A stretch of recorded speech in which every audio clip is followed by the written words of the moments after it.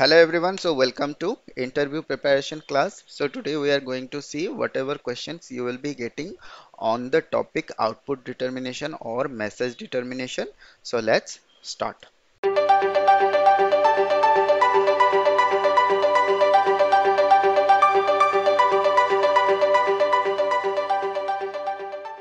So on the output determination topic, I know you already know what is the output determination. So basically, whenever you are saving a PO or you are sending a PO, so that is called how you need to send the PO or what is the format of PO printout. All the things will be coming under your output determination.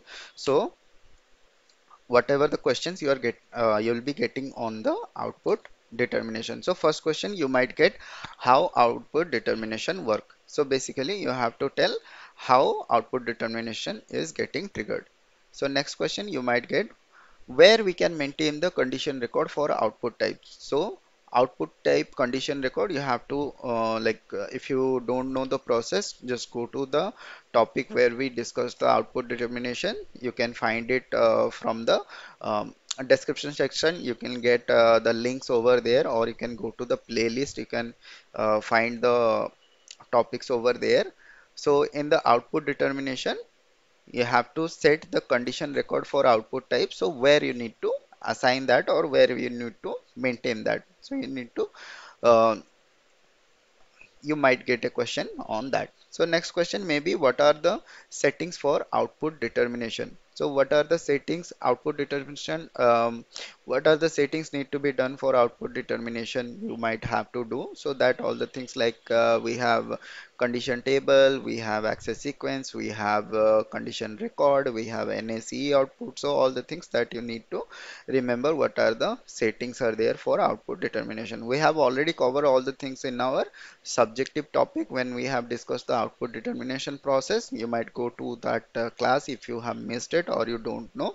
So just go to that class and see whatever settings are there needs to be done for output determination. You need to see that and you need to practice on that, or you need to remember that. So next question you might get, where can we output the transport message to vendor for PO? So this is basically PO transport T code. So where you are going to transport the message to for the vendor in the PO. So let's say it is ME9F. You have to just go into the class and you have to check, or if you know already, then you just need to practice. Maybe some question will come on that also. So next question, where can we output message for material document? So material document, what is the T code? You have to see that. So next, where we can print the um, hmm. So next question you might get, can we print the output automatically? Means if we are not going to this, let's say for PO for the vendor, we are going to ME9F to output the message. Can we do it automatically without going to ME9F? So you have to see if we can print the output automatically. If we can print automatically, where the settings is, where we can do the settings so that our output will go automatically. That you need to see. So these are some of the questions that you might get on the output determination. Output determination is also a where there is a process like release procedure, output determination, account determination, pricing procedure.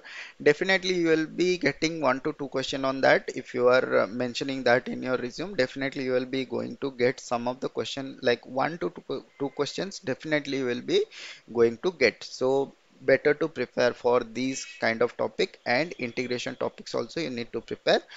So this is a possible set of questions that we might get from output determination perspective.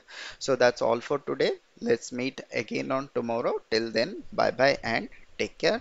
Jai Hind.